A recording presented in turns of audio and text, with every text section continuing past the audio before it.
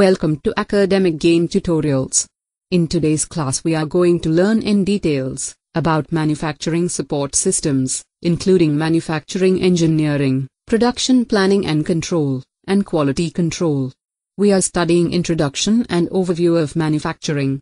We will cover all related topics one by one.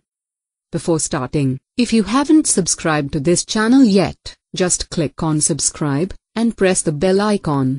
Here, we come up with new videos on different subjects to make the academic studies easier for you. So, into the topic. To operate its facilities efficiently, a company must organize itself to design the processes and equipment, plan and control the production orders, and satisfy product quality requirements. These functions are accomplished by manufacturing support systems, including people and procedures, by which a company manages its production operations. Most of these support systems do not directly contact the product, but they plan and control its progress through the factory. Manufacturing support functions are often carried out in the firm by people organized into departments such as the following. Manufacturing engineering.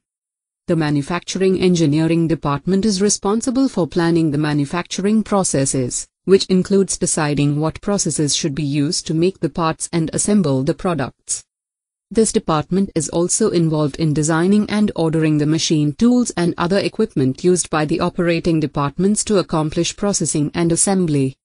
Production planning and control, or in short, PPC. This department is responsible for solving the logistics problem in manufacturing, which includes ordering materials and purchased parts, scheduling production, and making sure that the operating departments have the necessary capacity to meet the production schedules. Quality control, or in short QC. Producing high-quality products should be a top priority of any manufacturing firm in today's competitive environment. It means designing and building products that conform to specifications and satisfy or exceed customer expectations. Much of this effort is the responsibility of the QC department. So, we have studied in details about manufacturing support systems, including manufacturing engineering, production planning and control, and quality control. Thank you.